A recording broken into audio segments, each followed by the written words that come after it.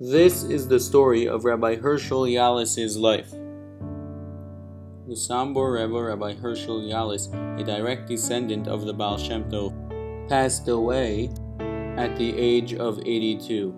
And Rabbi Yolles was born in Klausenberg in Hungary, and here is a picture of his hometown during that era. Now, Rabbi Yolles' great-grandfather, Reb Uri Misambor, Reb Uri Yolles, was the first Sambor Rebbe, who unfortunately we don't have any pictures of, was mekarv into bells by the Sar Shalom of bells, Rav Shalom Rokeach.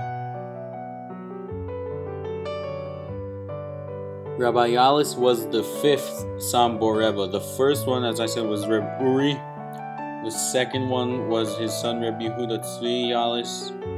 The third one, who was Rabbi Yolles' uncle, was the Sambor Rav in Philadelphia, Rabbi Ephraim Eliezer Yolles.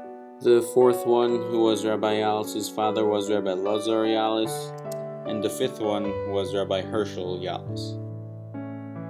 Rabbi Yolles was a unifier, so if you were to ask him what he thought about people who thought that the Lubavitcher Rebbe was Mashiach, he would say, I do not like to talk about it because I do not like to talk about things that divide Jews, rather I prefer talking about things that unify Jews.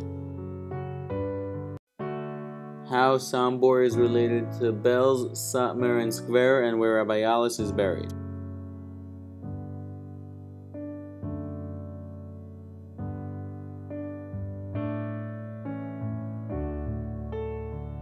The Vishnitzer Rebbitzin, who passed away 23 years ago, was the first cousin to Rabbi Yolles and was the mother of today's Belz Rebbitzin, Satmar Rebbitzin, and Skver Rebbitzin. And that's how Rabbi Yolles was related to those three Hasidus, and that's why Rabbi Yolles was buried in Skver.